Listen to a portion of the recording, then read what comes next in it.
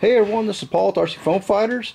The weather's been pretty bad since the start of the new year, so I decided to start a new rcFoamFighters scratch build. I decided I want to do a plane that's kind of been long overdue. Basically, I'm going to be doing the plane that's on our logo. That was actually designed after a real plane, which was one of my first scratch builds. I still have this old plane. It's kind of beat up, but this is the one I made in 2008. This is what gave me the ambition and idea to start rcFoamFighters way back in the beginning. I saved the original model from way back then because I always wanted to remake it in foam board or some other material. It was originally built out of just plain insulation foam that's pretty soft and mushy, especially now that it's old. But I kept it so I could take the measurements off it and hopefully someday build a new model out of it. The model's so old that I really don't have any good videos of it flying. I think I just have a couple videos that I'll show here, kind of up in the corner. Basically, that was taken with just one of my old digital cameras. Didn't really take very good video.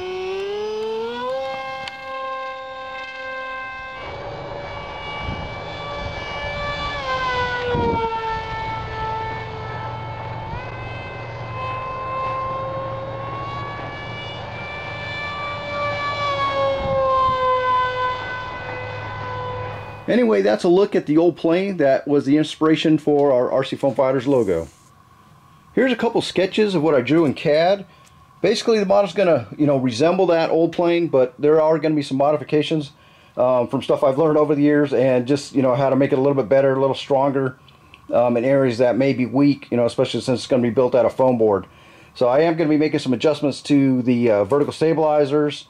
The fuselage is definitely going to be a little bit different because it's going to be made out of foam board, and it has to be something that's going to be able to be folded into shape nice and easily. As you can see on the original plane, the vertical stabilizers were kind of almost mid-mounted. So to make it fly a little bit better, I'm going to scoot them back a little bit and maybe reshape them a little bit. So again, we're back to the CAD drawings. I'm going to be planning to upgrade the power system. Originally, I think I only had like a 2212-6 motor on there. Maybe even a smaller motor when I originally built it. I think I was only running on a 2-cell LiPo pack. For the new plane that's going to be made out of foam board, I plan to put the Monster Jet on here and run it on a 4S LiPo pack. So this is the top view of the plane. It's going to be featuring a KFM2 airfoil on the main wing. Here's kind of the bottom view. The original plane didn't really have any fuselage coming down the bottom. Let's see, look up over here. So I just kind of had these little landing skids that kind of were simulated air ducts. So we're going to put the simulated air ducts on the plane, but I will have kind of a bottom portion of the fuselage on the bottom side of the wing. Basically look like this. Doing this so we can get the motor nice and mid-mounted right where the line of the wing will be. That'll give it a better thrust line straight through the middle of the fuselage and the wing. Here's a quick CAD drawing I made of the side view. Basically, this is just going to be the first rendition of the plane, just so I can, get it in the air. If I see things I don't like or want to change after I build it in foam board, we'll probably be doing some revisions further on before we get to the final plans. But anyway, that's kind of a quick look of what I've got.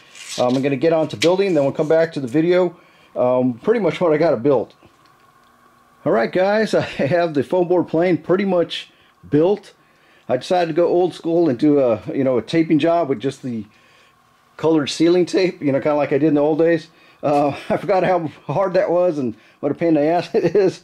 But anyway, I taped it up in the blue color, kind of like the original. I didn't have any yellow accents, so I just used some orange for the time being. As you can see, the vertical stabilizers are a little bit bigger and a little bit farther back. It's all kind of a 3D shaped fuselage, and I made it where the hatch opens up right here. It's going to carry a 4-cell 2200 milliamp battery. I'm going to be running a 60 amp ESC, which is already down inside there. And I did decide to use the Monster Jet. This is a 2100 kV version of the Monster Jet, and I'm going to be running a 6 by 5.5 prop. Here's a quick view of the bottom of the plane. Like I said, I do have the bottom fuselage portion kind of on the bottom side of the wing, and I did put the simulated air ducts on there. That's definitely needed for the foam board version to stiffen up this back end, since we have such a large cutout for the prop. Otherwise this back end will be totally flimsy without that.